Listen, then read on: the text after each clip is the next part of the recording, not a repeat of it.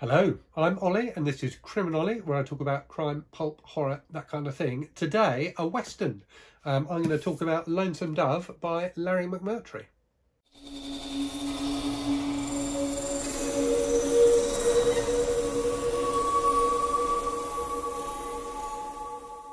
So, as you may have seen on the channel, this was book 100 for me in my 100 book challenge.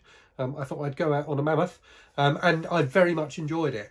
And I have to say, I don't think I have read any book yet, or talked about any book on the channel yet, that's had as much interest from people as this one. So many people commented when I mentioned this in videos and things, how much they liked this book. And wanted to know what I thought about it. So I wasn't intending on doing a review of it because it doesn't necessarily fit with the theme of the channel, but so many people were interested in it, I thought that I would. So yes, let's talk about Lonesome Dove. So published, I think in 1980, I'm going to double check that now, terribly unprofessional, 1985. So published in 1985, and it's a whopping book. It's nearly 1,000 pages, so it's 945 pages, this edition anyway. And I think probably quite an important book. So it's not a book I mentioned when I did my what was it? I can't remember what it was now. 30 most influential popular novels of the last 50 years or whatever it was.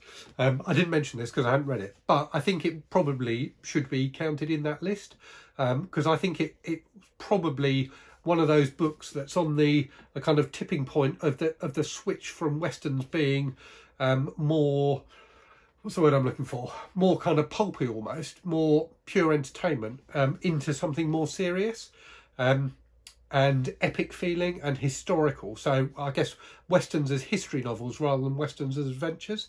And it definitely has that feel of, being about the history of a country. And I suspect that's why it's such a popular book in the US, and indeed why it won the Pulitzer Prize for fiction, which it did. So, as always, I don't tend to talk too much about plots in my review videos, and I certainly won't for this one. But essentially, it's about two guys called Gus and Cole, who were kind of captains in the Texas Rangers, and were in Texas defending settlers against indigenous American attacks and against attacks from over the border in Mexico. And now that kind of period of unsettled conflict, if you like, has finished, they've settled down and they're running a livery stable where they trade horses and that kind of thing.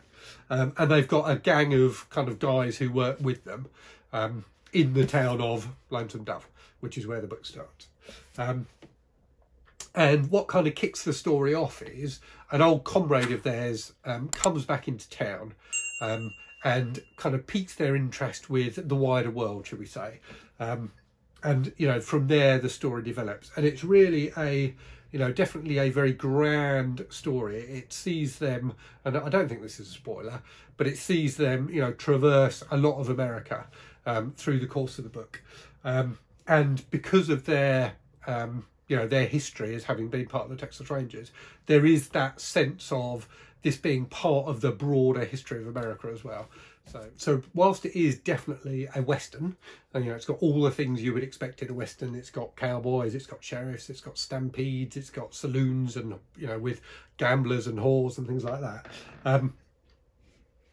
The actual story feels like it could be transplanted to any one of a number of different locations or historical situations or time periods or whatever, in that it's a story about friendship and love and the relationships between people, and particularly the relationships between men and women. And I think what makes it such a successful book, and so this was a buddy read for me with Jolene from Bookworm Adventure Girl, and one of the things we've been chatting about is the sense or the feeling with this book that there's a bit of everything in it. It's really one of those books that covers the whole range of human existence, so that there's a lot of comedy. It's a much funnier book than I was expecting. There's some very amusing dialogue and things like that. There's also a ton of tragedy. There's adventure. There's some really quite disturbing, distressing scenes. There's all sorts going on here. Coming of age stories, stories about fathers and sons, stories about husbands and wives. There's a really rich tapestry of stuff woven together to make this book. And whilst it is, you know, it's a big book, and if I was being, I think there's two things I would potentially criticise it for, and I'll come back to the second one. The first one is, does it really need to be 950 odd pages? I think arguably it does. I could see a shorter version of it that kept most of what it's got, but it's one of those books that's so grand in its scope and its ambition that it feels appropriate that it's huge. And it's so readable as well. So, I mean, that's one of the things I'd say about it. And I think it's that mix of all the different things that are in it, like I said, means that it is incredibly readable. It's really gripping. His prose style is quite simple, but very, very readable. And it did make me want to read more by him. So there's a few other books that he's written with the same characters in, but he wrote a ton of other stuff as well, which is very well thought of.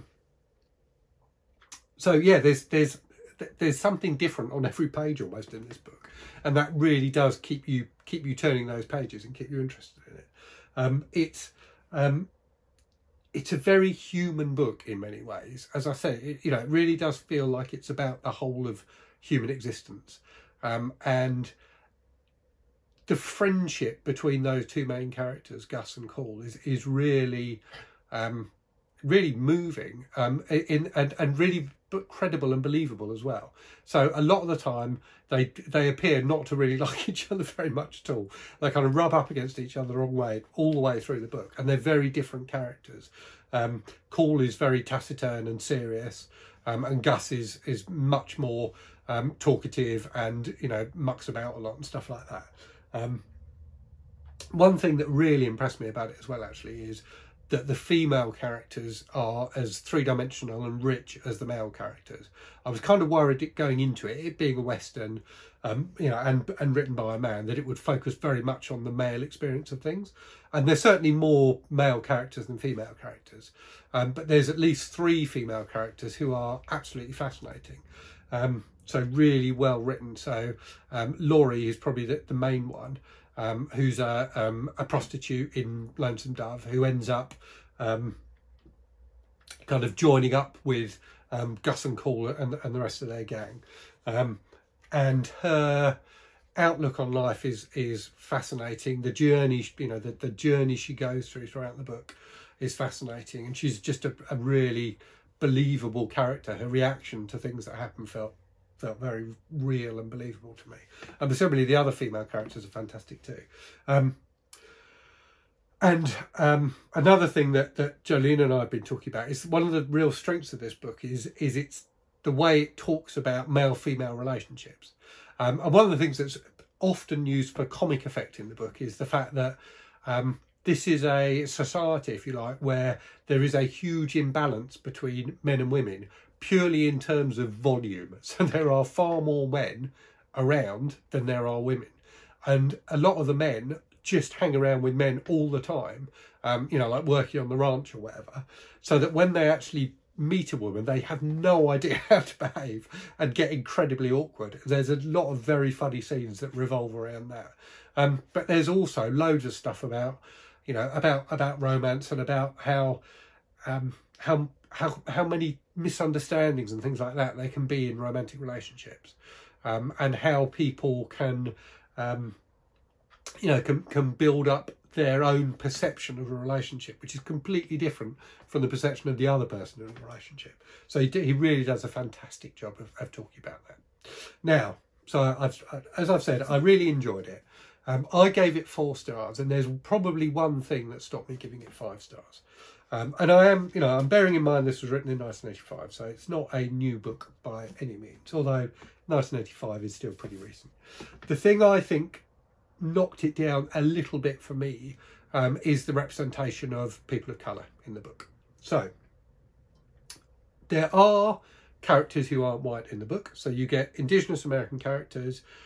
There's one black character who's fairly prominent, Dietz, who's like one of the crew that work with Gus and Cole, and then there are some Mexican characters as well. So they end up having 2 different cooks who work with them in this book, both of whom are Mexican.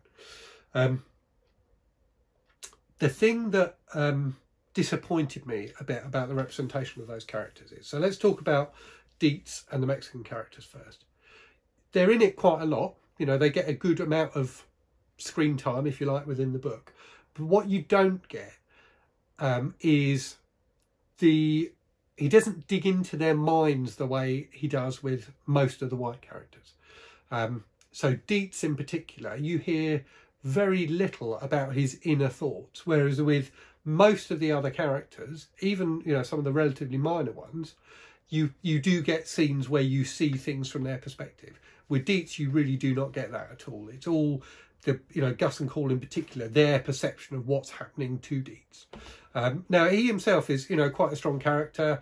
You know, he's totally, you know, he's really well respected by the rest of the men. But yeah, it felt to me like there was something a bit lacking there, and it's similar with the Mexican characters in the book. They are, you know, you hear about them from the outside rather than the inside. So that was a bit disappointing. And then not similarly, the indigenous American characters are mostly demonized, basically. So there are two main characters, both of whom are, you know, fierce, ruthless, brutal kind of, you know, Native American chiefs, who one of whom in particular, Blue Duck, does some horrific things in the book and is utterly merciless, and you know, the author clearly has no sympathy for him, and the reader is not expected to either. And that's fine. You know, it's fine to have villains in a book, but there are no sympathetic indigenous American characters to counterbalance that, and indeed all of the other characters that are in it barely get named at all. So, you know, Blue Duck has these other you know, Native Americans who hang around with him and who are part of his gang, if you like, but they are just talked about as a group of people, never as individuals. So again, I was expecting more than that. I was expecting for the book to have a bit more sympathy for the indigenous American characters, and there are some scenes where, you know, people, so like Gus and Call, maybe reflect on the fact that they are, you know, the whites are the invaders here, but there was a lack of subtlety that surprised me. I was expecting a bit more depth and richness there. And, you know, I've been reading the Edge books recently, and, you know, I talk about one of those every week. You know, I've got a couple of them here. So I've got The Final Shot and Vengeance Valley here. So these are, you know, my I guess my current yardstick, if you like, for westerns. Now the Edge books are definitely nowhere near as good as Lonesome Dove. Lonesome Dove, you know, I think you could argue is in many ways a masterpiece. The Edge books are fun pulp novels. But I actually think the treatment of race in the Edge books is more interesting and a bit more nuanced. He is, you know, Gilman, the author of the Edge book, seems much more aware of the fact that an Edge as a character is much more sympathetic to the plight of the Native American characters. And those characters have a bit more depth and richness to them. You know, even if the bar for depth and richness in the Edge books is not set particularly high, they are, you know, often on a par with the white characters, which is I didn't think was the case in Lonesome Dove. So yeah, you know, that's my thoughts on the book. I did really enjoy it. You know, there's no way, you know, I could have read a 900+ page book if I didn't really enjoy it. But yeah, as I say, a little bit disappointed by that one thing. But other than that, it's a fantastic book. I'm definitely looking forward to reading the other books in the series. I know tons of people, you know, who subscribe to the channel have read this book and really like it. So do let me know, you know, more about your thoughts in the comments below. But yeah, as always, hope everyone's safe and well. Hope you're reading good stuff, and I will speak to you again very soon. Cheerio.